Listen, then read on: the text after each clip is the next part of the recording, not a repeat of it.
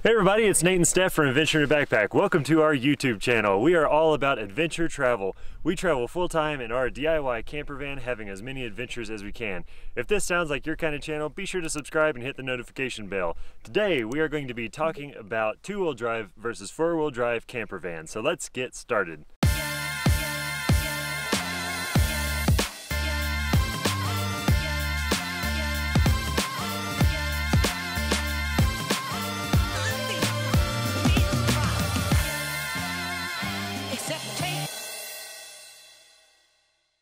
95% of the time, we are in places just like this, in the middle of nowhere. We're on BLM land, we're in national forest, whatever the case may be. Typically, we have to drive down dirt roads, gravel roads of varying conditions to get here. And people ask us all the time, is your van two-wheel drive or four-wheel drive? And you would think the answer would be that it's a four-wheel drive based on where we are often, but it's not. It's two-wheel drive. And so today we're going to talk about why we chose two-wheel drive versus four-wheel drive, what the capabilities are of it, and how it's been performing for us so far. Now, I do want to preface this with, we are not anti-four-wheel drive. We do have a two-wheel drive vehicle, but we are not anti-four-wheel drive. There is a time and a place for four-wheel drive, and four-wheel drive is a great tool, but it's not a crutch. So we're going to talk about why we have a two-wheel drive vehicle. Choosing our two-wheel drive Sprinter really came down to two major reasons. The first reason was that brand new four-wheel drive Sprinters were on back order when we started our build. And so we couldn't have even gotten one if we wanted. Sprinters only started being made in four-wheel drive within the last couple of years, and by the time that we started our build, they weren't available. They were all on back order. There were no used ones available. So availability was the number one consideration for us. They just weren't available. The number two consideration is a huge consideration. Money. The brand new four-wheel drive Sprinters were close to around 60 grand, and that just wasn't in our budget. So even if they had been available when we started our build, we couldn't afford it. Now, that being said, we also could have converted our two-wheel drive. That's an option, converting the two-wheel drive to a four-wheel drive. But that is also super expensive. That comes down to about $20,000 to $25,000. And dropping that kind of money on a 10-year-old vehicle just really didn't seem worth it for us. And then we also wanted to consider, do we need four-wheel drive? And so that was a major consideration as well. Which that leads to the question, do we feel limited by only having two-wheel drive? And the answer is not really. We're able to reach some really fantastic areas way out in the middle of nowhere by just a dirt road that's of varying condition. Whenever the road gets pretty rough, whenever it gets close to needing four-wheel drive perhaps, it really shakes the van back and forth. It pitches side to side. All Sprinters are relatively top heavy. There's no low center of gravity on these things, and so they really shake back and forth. So the fact that we've got pots and pans and dishes and camera gear and all this kind of stuff in the van, and we've got cabinets and drawers, everything shakes around so much whenever we get on super rough roads, and which if we came up to a road that we needed four-wheel drive on, it would really be putting some serious wear and tear on the cabinets and everything that we put into the build out. And since we've been in winter conditions for the last few months, another question that we get a lot is, how does the Sprinter do in winter conditions? And to be perfectly honest, it does great. We have been from Denver to British Columbia, all the way down through the Sierras, and we've had no problems with it. We are fully loaded down, so we're pretty heavy, and we have snow-rated tires. So those two factors make a big difference versus if you had an empty cargo van and just regular highway tires. So those two differences do make a big difference. But the entire time we have been in winter conditions, on snowy roads and all of that, the Sprinter has done just fine, and we haven't had to put on our snow chains a single time. So whether you have a two-wheel drive van or a four-wheel drive van, ultimately it boils down to one thing, and that is knowing your vehicle's capabilities. We know that we have a two-wheel drive vehicle, and we know pretty close to what the capabilities are. If you have a four-wheel drive van, you're going to have a few more capabilities, but you still need to know what those capabilities are. If you have an Expedition kitted out Land Rover, you're going to have far fewer limitations, but you're still going to have limitations. Every form of overland travel has limitations, and you need to know those. So even though knowing your capabilities is incredibly important, having four-wheel drive versus knowing how to use four-wheel drive are two totally different things. We have spent a lot of time traveling off-road, not necessarily in just this van, even in the four-wheel drive trucks that we've had before this. And knowing what I know from that training, we can likely get more places in our two-wheel drive van than a lot of people can get in their four-wheel drive vans if they don't have any kind of off-road experience. So with that off-road training and experience, it comes a few different things.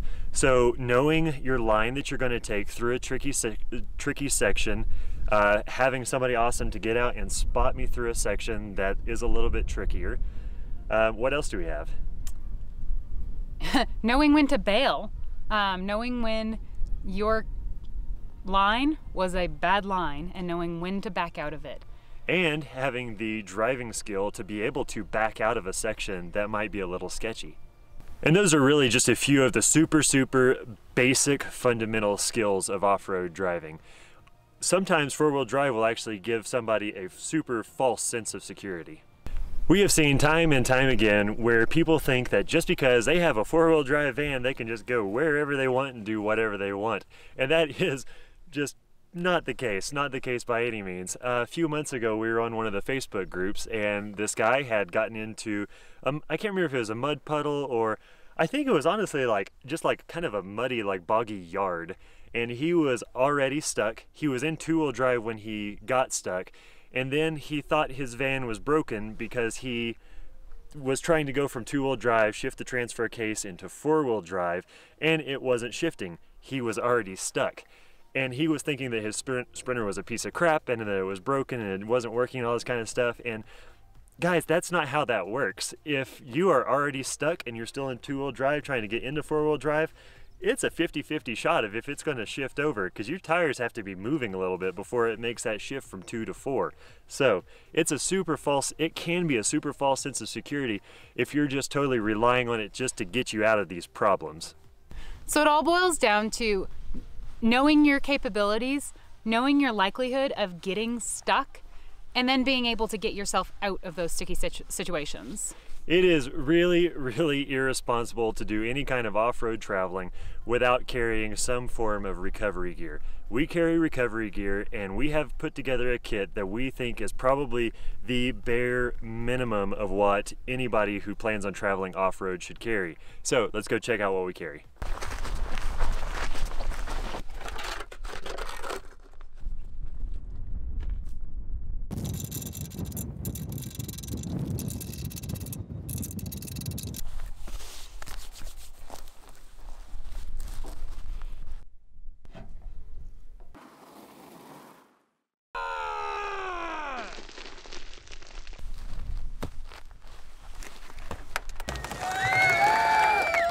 The first and most important thing in any recovery kit is a shovel. This is my go-to whenever we're trying to get out of a bad situation, because you need to clear out the debris from whatever you're stuck on. Whether you're stuck in the mud, sand, rocks, dirt, whatever the case may be, snow, you need to clear out the debris from around the tires, around the axle if you've gotten that stuck. And that's really the first step. And honestly, most of the time in two-wheel drive, you can get out of most situations just by clearing out the debris on whatever it is that you're stuck on. This shovel that we've got is a Demos shovel. It's a collapsible shovel that's actually full size. It's super thick, powder coated aluminum that is incredibly sturdy, and it's a full size shovel that collapses down to fit right in the back of our kit without taking up as much room as a full size or even a half size D-ring shovel. So the second most important piece of recovery gear that we have specifically for winter conditions is a bucket of sand. So having sand specifically for winter conditions is super important, just to give you that extra bit of traction if you get into a spot that's icy or slick because of snow, packed snow, ice, anything like that, especially if you're on something that's steep. Having that extra little bit of traction really makes a difference. The next super important thing are these floor mats. So these are literally just little scrubby floor mats that you can get from Ace Hardware or the link in the description below.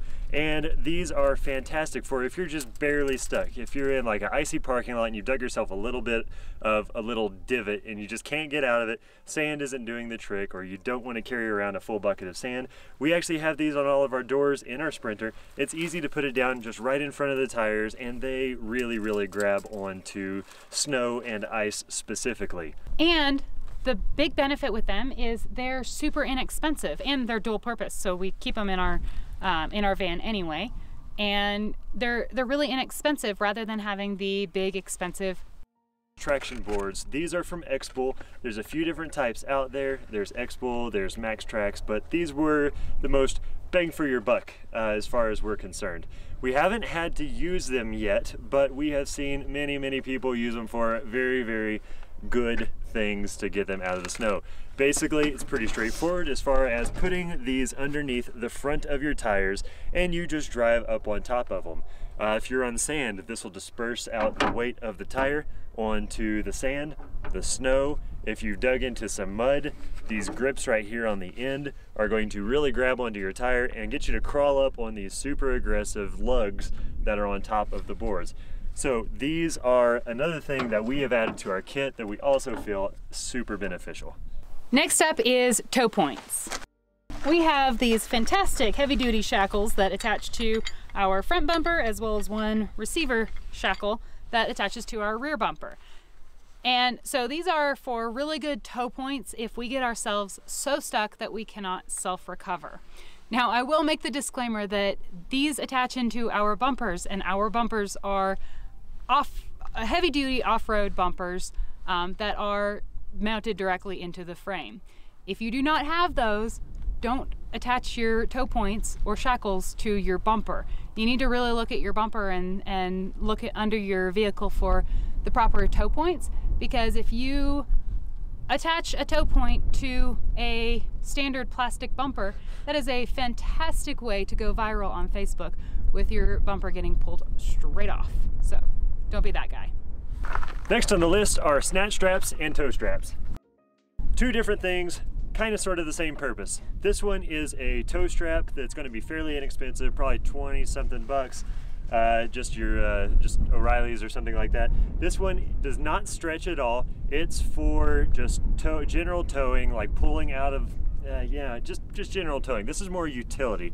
This is a snatch strap. This one's by ARB. It's an ARB snatch strap, which means that it's basically a dynamic tow strap, which means that it has a little bit of stretch to it. So kind of how that works is the person who is doing the towing is going to get a little bit of a head start and going to kind of yank the person out of the back. But since this stretches, it's going to gently yank. Think about if you were pulling something with a bungee cord.